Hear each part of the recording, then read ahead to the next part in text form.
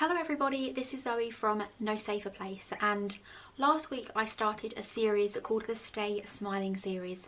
I think we need to have reasons to keep smiling at the moment, especially with the current crisis of the world. And last week I did some song requests, and this week I thought I would show you how I make my bracelets.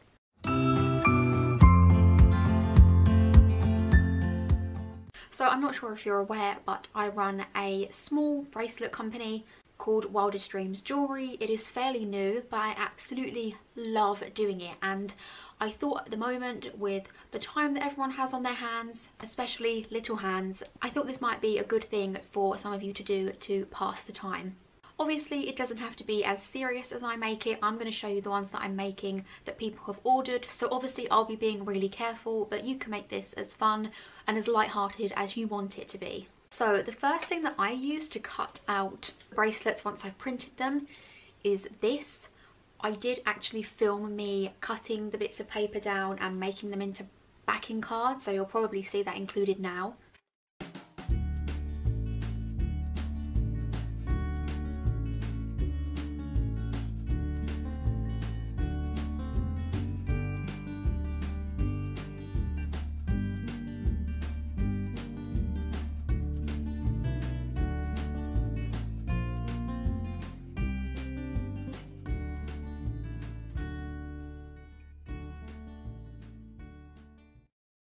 And just to quickly talk about how I print them, I just use 230 GSM card. I use a printer. It's a pretty high-tech printer, but it's very easy to use. And I just use an editing software online which is called Photo Filter. It was actually free. It's much like Photoshop, just a much simpler version, and obviously it's free, so it's much easier to use. So that's how I designed them all. I then cut them out using what I just showed you, the little guillotine. This guillotine was actually like $6.99 from Curry's, I think, so it was very reasonable. I did buy a bigger one from Hobbycraft, which was £10, but I really didn't get on with it, so I've stuck to using my little one. So I've cut them out, and then I'm just left with little bits of card like this. This is what our Heather's one looks like. And what we're aiming for is for it to look like this. This is our 6th one. I'm going to do this on camera, and usually I get so annoyed making these because I am not very good at tying them. It takes me a long time. So if you're good at knotting, you'll be away with this. You'll be amazing at it.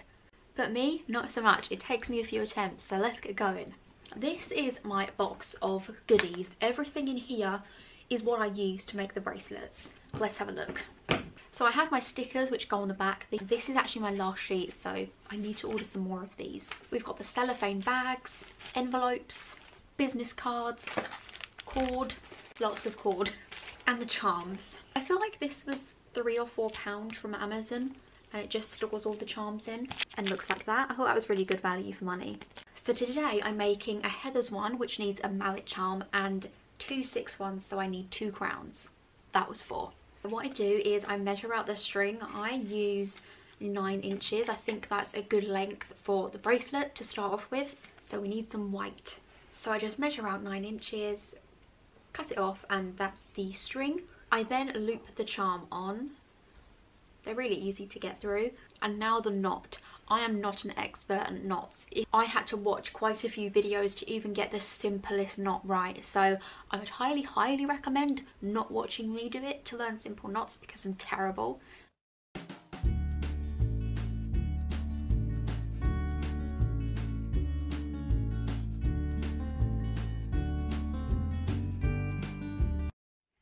So then once it's done, I just slip it onto the card and move the charm to the center, and we have a Heather's bracelet. That is literally how simple it is. I mean, it probably sounds simple because I'm super used to doing it, but I mean, if you didn't have elastic cord, you could use anything, thread.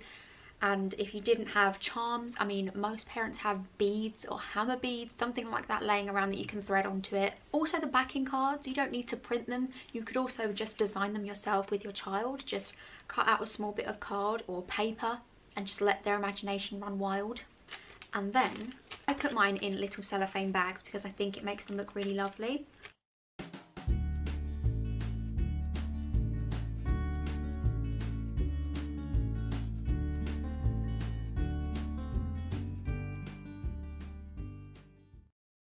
Pop it in, Make sure it's lined up and neat. Fold it over like that. So now we have a bracelet that's looking a little bit like this. And now I just get a sticker and pop it on the back here. And that is one bracelet done. I think the most time consuming thing when you're making bracelets is the design. So designing them and finding out what works well, what looks good, that is the most time consuming part of it all. Let's make these 2 other 6 ones.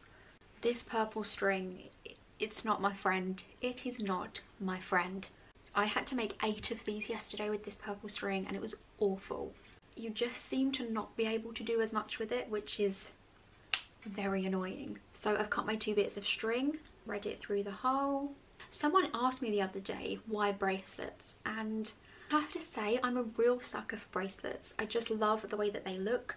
I have to admit the ones that I've made I don't necessarily use for anything. I just think they look good on display. Like for example, this 6 one is probably my favourite one and it's definitely a bestseller.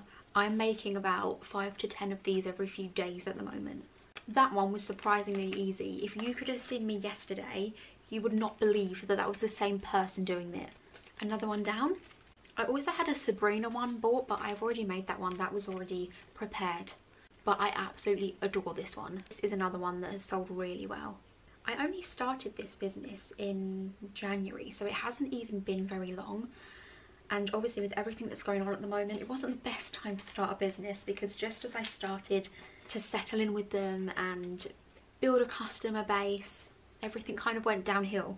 So yeah, it's definitely a scary time for small businesses out there.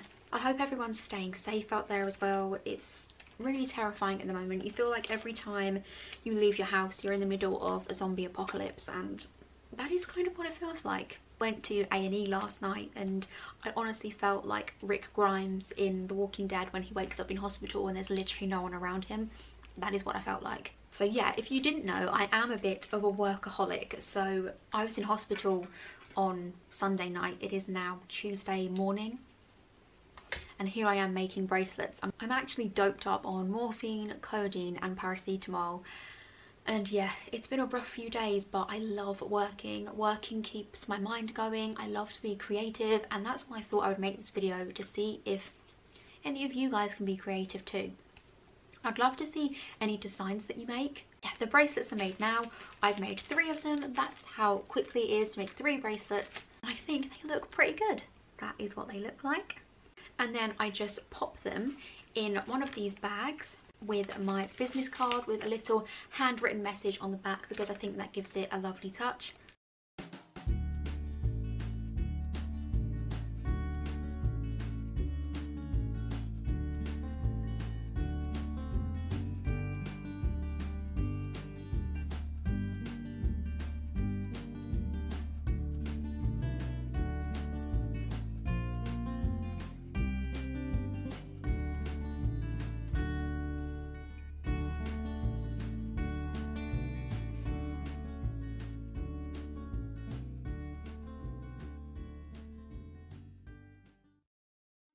To go. That is literally how easy it is, and I'd love to see any bracelets you make, especially using your imagination, because I doubt many people have charms and elastic cord laying around, so I'd love to see some of them if you manage to do it. I remember making necklaces out of pasta when I was growing up, so I feel like this is just more of an advanced version of that. I've actually had a few requests for this video to see how things are done, and when I did a behind the scenes of my book box, I know that went down really well with you guys, so I hope you like this video too. I hope this little bit of positivity has made you smile. It was a lot of fun for me to show you how I do things. Maybe next time I can show you how I design bracelets and what that looks like, how long it takes, because that usually takes me a good hour to have like a really good design for a bracelet. So as I say, I hope you enjoyed this. If you make your own, please send me them. I'm Zoe Collins 1994 on Instagram and zcollins1994 on Twitter, or you can just leave links in the comments below.